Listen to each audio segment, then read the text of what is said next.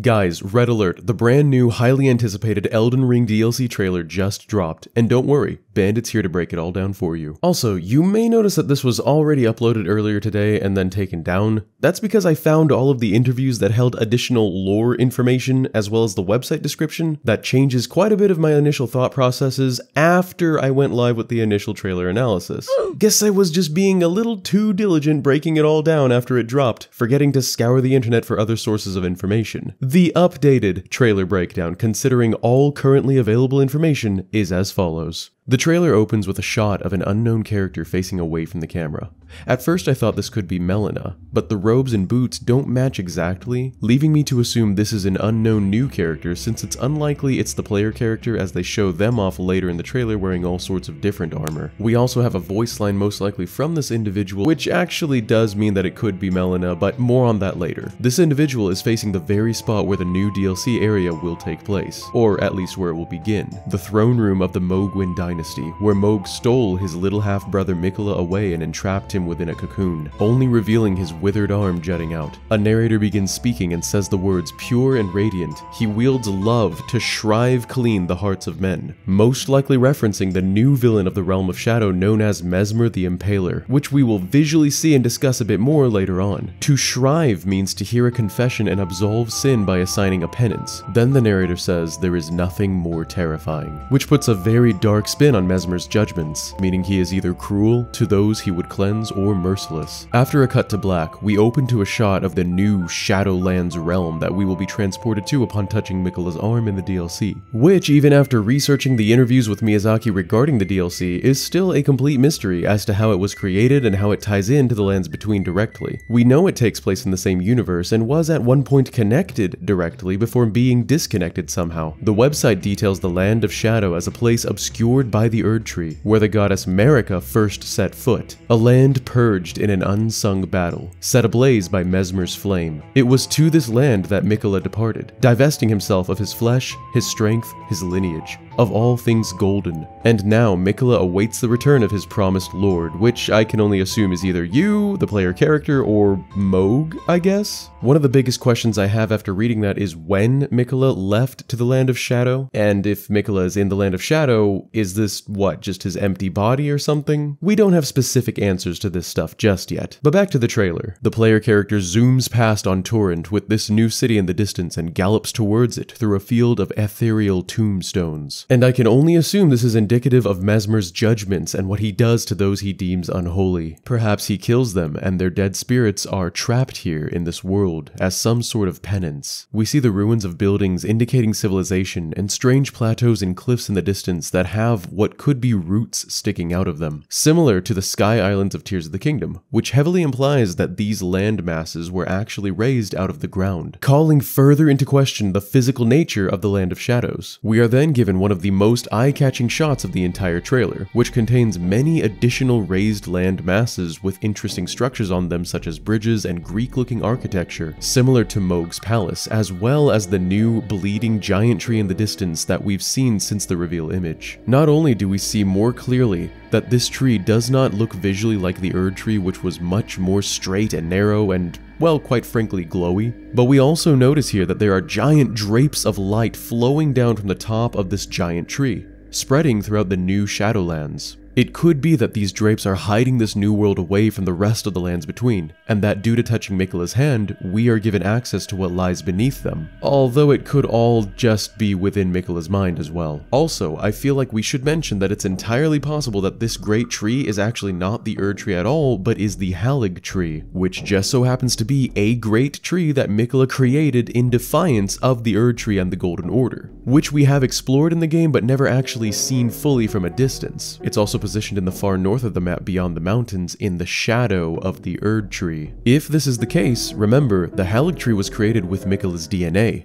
The substance leaking out might literally be Miquella's blood fused with tree sap. But this is completely speculative and could still be the Erdtree, just the Shadow Realm version, or another great tree entirely, such as the ancient tree called the Great Tree that we can read about in Elden Ring's lore. After this, we are given several shots of what I assume will be either new characters or, more likely, new bosses coming in the DLC. The first of which is a knight who is wearing a new set of armor not before seen in-game, facing away from the camera towards what appears to be a great rune, but it looks much more cohesive and neat and functional than the great runes of the Elden Ring. But who knows, it could just be part of the new rules and presumably new runes that this land operates on. The next shot is of a female character wielding a large sword and wearing golden, form-fitting armor that sports a face on the faceplate. She is staring off into the distance with some of the new lands and sky visible in the background. Her stance leads me to believe that she may be a friendly new character, but you never know with FromSoft. We then get a new shot of another character that appears to be male, positioned in front of some kind of structure with spiral pillars and holding a pot. Not a living jar, mind you, but a new kind of pot, while another narrator voice begins to speak, saying, "In that forsaken place, blood must spill." The forsaken place assumedly being the Shadow Realm. Then we see another new character, assumedly female, also wearing a face-molded faceplate, lying on the ground face down in a field of white flowers. Before the camera fades to black, the character moves a bit, signifying they're not dead, but rather awaiting our player character, I'm sure for a friendly chat. Next, we are shown presumably the player character inside some sort of dark church or study hall, with papers and literature and pews broken and scattered all around the place. In front of the character is an unknown individual, sitting on a throne facing the audience. We can see many cages in the room, some of which are human-sized, and with this religious inspiration and the narration piece about Mesmer's shriving of the hearts of men, I think it's very likely that this place is a church that's used for said penance, or rather terrifying torture. We then get a closer shot of the person sitting on the throne, which appears to be female and adorned in a grand collarpiece and robe. They are awake and aware of the player character's approach, and the narrator continues speaking, saying, "The blood of your fellows, the Erdtree faithful," while the camera hard cuts to a new, swampland-looking area that the player character, now sporting a different armor set, is galloping through, towards a grand building in the near distance. These fellows who are faithful to the Erdtree that the narrator is talking about are likely tarnished, who are given life anew by the grace of the Erdtree. The narrator is either talking about we the players needing to go and shed blood and die in the land of shadow, or he's talking about all the tombstones we see everywhere being the tombs of fellow tarnished who have come before us. We are then given a particular shot of a painting featuring an older man, seated, looking worried towards the camera, and behind him an unknown female character with her hand on his shoulder, and with her eyes covered in the grand robes she's wearing, she is most likely a finger maiden to whoever this man is, or whatever the new version of that would be with regards to the Land of Shadows. We are then cut to the player character walking through a dimly lit dungeon that has countless jars hanging from the ceiling above. And these jars actually are the same jars that the living jars embody that we've seen in the base game, implying that there's some sort of necromancy happening here with the deceased bodies, which is what living jars are made for storing and composed of. We then have a really cool shot of possibly the player inside a man-made dungeon walking upwards on a giant metal pipe suspended by chains with one end resting in molten lava, implying this entire facility has some sort of function, but we can't really tell what that is as of yet. Then we get a shot of one of the new castle towns in the new world, and if you look closely at the entrance, you can spot the same spiral pillars that were positioned behind one of the new characters revealed earlier. Perhaps this character will be awaiting us at the entrance, possibly as a boss fight, possibly as a little piece of advice. We can also notice that there are floating pieces of debris in the background. Another new narrator,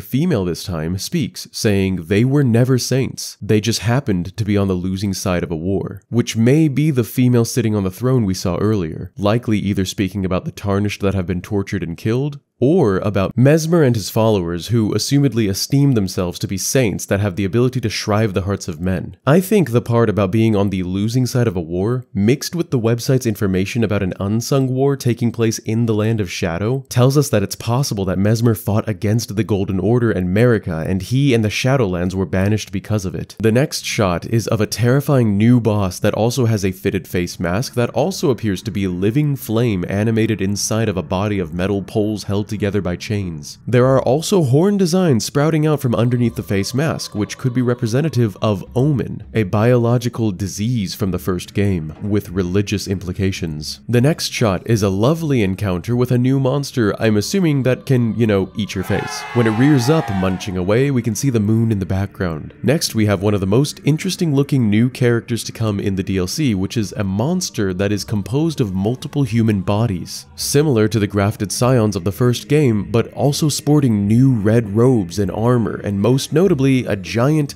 particular lion-looking head with horns jutting out that also looks very similar to Omen. It also has long, flowing, braided blonde hair, implying that this creature is genetically related to Marika, Miquella's mother, who has iconic braided blonde hair but has also given birth to 2 Omen-laden children before. That, or it's related to Miquella and Moog. The next shot is of Mesmer himself, followed closely by a red serpent as he speaks, asking, "Mother, wouldst thou truly lordship sanction in one so bereft of light?" The fact that he's talking to someone he calls mother in this seems to somehow point to Marika being his mother, since she's kind of the mother of all the other demigods, but more on that in a second. The wide shot of Mesmer more clearly shows the 2 winged red serpents hanging all over his body, as he readies a fiery magical spell, which looks very similar to the fire of the earlier boss and stares deeply into our eyes. Also, Mesmer's entire appearance, as in the red clothing and red serpents possibly sprouting out of his body and his fiery red hair, all heavily imply connections to the other members of the demigod family such as Rykard, and therefore all the way up to Marika and Radagon. And due to the IGN interview with Miyazaki, we know that he is supposed to be on the same level as the other demigods from the base game. He's even specifically shown to be sitting on one of the demigod thrones in the official art, meaning it's entirely possible that he's actually a long-lost sibling, perhaps another child of Marika. Next, we get a series of shots showcasing some new gameplay options and weapons and moves and enemies.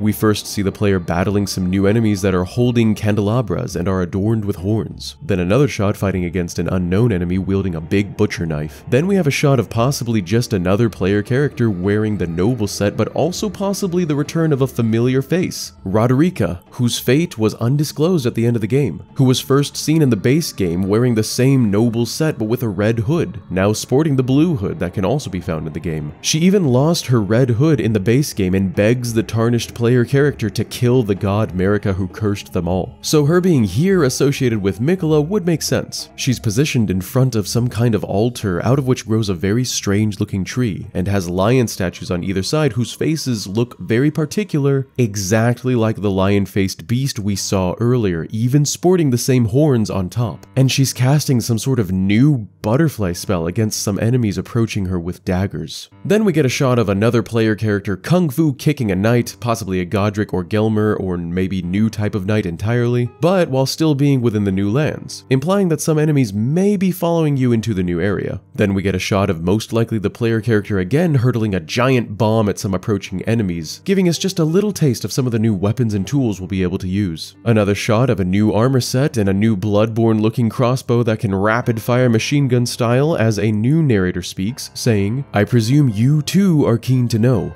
just what kind Miquella is doing here." Which, I mean, is accurate. We all want to know what he's doing in the Land of Shadow and who the lord he's awaiting is. Way to tease us, video game fourth wall breaking character. Another shot showcases some of the gorgeous new cliffsides as well as a new spell that transforms the player character into a giant bear head. Then we get a gorgeous sweeping shot of the player fighting against a woman in a red dress wielding 2 swords in a field of glowing blue flowers and magical blue sparkles in the air. And if you'll remember, implies an influence in magic in these new lands, so there could be other powers at play that we don't know of, possibly with ties to the Carrion royal family. We then see a new kind of sentinel riding a giant tusked boar and wielding a huge polearm that can call down purple lightning, possibly referred to as the Erdtree sentinel. We then see a new monstrous kind of mole hippo looking enemy or boss that can sprout lots of spikes, presumably as an attack, and another skeletal enemy with no face riding a pale horse and throwing a giant boomerang, a bonerang at the player that's most likely a new boss. Perhaps the combined bones of the bodies left over from Miquella's dark arts. Next, we see a sick shot of an undead man pulling out some sort of shard that's been stabbed through his body vertically. taking his head along with it. And if you'll notice, we've actually seen this man before. He's the same man that was shown on the portrait earlier, which we can tell by his stature and the cloak he's wearing, sealed with that particular emblem in the front. This begs the question, though, of what his significance is to the lore, and who the lady is from the portrait and where she is currently. Perhaps she'll be making an appearance in this encounter. Perhaps she's the one who stabbed the man through. A new narrator speaks once again here, saying, "Those stripped of the grace of gold shall all meet death," which is a clear call out again to the tarnished from the lands between, who were all famously stripped of the grace of gold. Clearly, these people really want us to know that the tarnished are coming here to die. But I mean, what else is new? In the next shot, we see the player approaching Mesmer in what I can only assume is the final battle. He leaps towards the character in a brutal jumping forward attack as the narrator continues, "In the embrace of Mesmer's flame." When you look up Mesmer's name, apparently it comes from Old German and means knife maker. However, the plot thickens if you then assume that the word mesmer actually means mesmer as in mesmerism. And that would mean hypnotism or irresistible attraction, which, if you'll recall, is Miquella's power, drawing people to him mysteriously and having them do his will in a hypnotic way. Just look at his sister Millennia. This could imply that there is a very intriguing connection between Miquella and Mesmer, but everything is speculative at this point. As the battle wages between the player and Mesmer in this unknown open arena, another new narrator, female again, speaks, saying, "Come now, touch the withered arm, and travel to the realm of shadow. I will not be far behind. May we meet again." Now, upon hearing this voice line and realizing it's from a female in the lands between outside the realm of shadow, telling you to travel to the realm of shadow, and listening to it over and over again and comparing it to Melena's voice lines, I've realized they sound very similar. Take a listen. There is something I'd like to say. I'm sure he would be much contented, seeker of the Elden Ring. Come now, touch the withered arm and travel to the realm of shadow. I will not be far behind. May we meet again.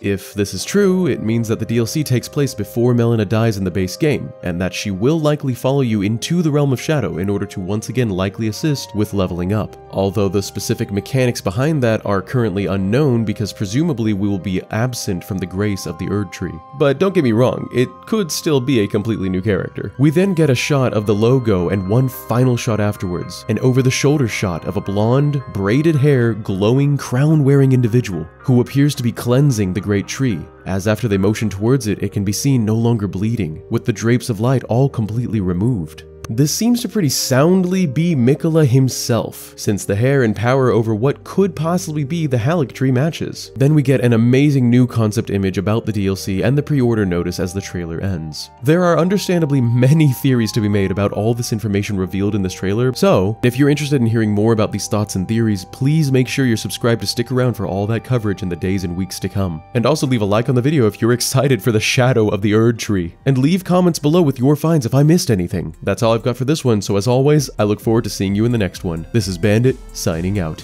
Peace!